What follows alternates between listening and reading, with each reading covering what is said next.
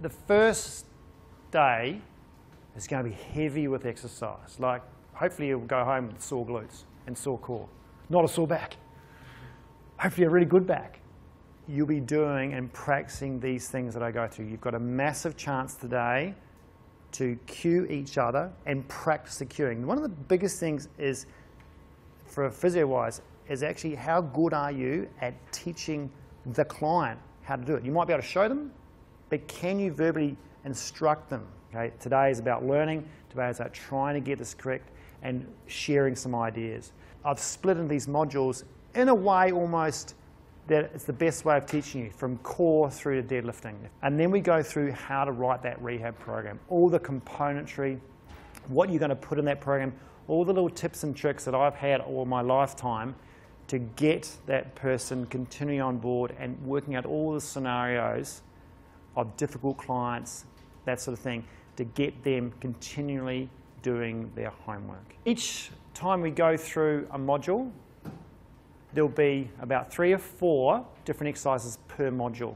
Each one of these sort of types of exercises are going to have this flow chart, which will give you an idea in your brain, hopefully, of how you're going to work out where am I going to put this person, where am I going to start them, do I need to regress that, do I need to increase it, what do I need to do? And you'll notice that a rehab program is not just 3 or 4 exercises, it's working out, have you got every component for that person? And that's why today is all about that, is learning the actual principles behind what you're trying to achieve. You can spot someone doing a really bad deadlift, but can you deadlift? Can you actually do a better version of what they're doing? Not as heavy. Like, I don't expect you guys to be able to go and lift 100 kilos off the floor.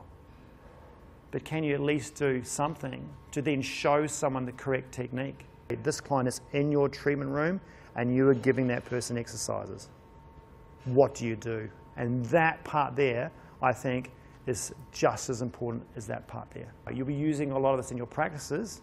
I'm just trying to increase your toolbox and refine it so you guys can come away with a better understanding about what you're doing. You're learning the exercises better, you're doing them better, and so you're more confident with it. And when you show a client, they're going to go, oh my God, they know what they're doing. This is great. I trust them. That's why this course is really important, because if you guys can perfect all those movements, then the client that comes in, who is the CrossFitter or who is the person, the gym junkie, will then go, oh, I see what you're doing. They'll stay on board with you.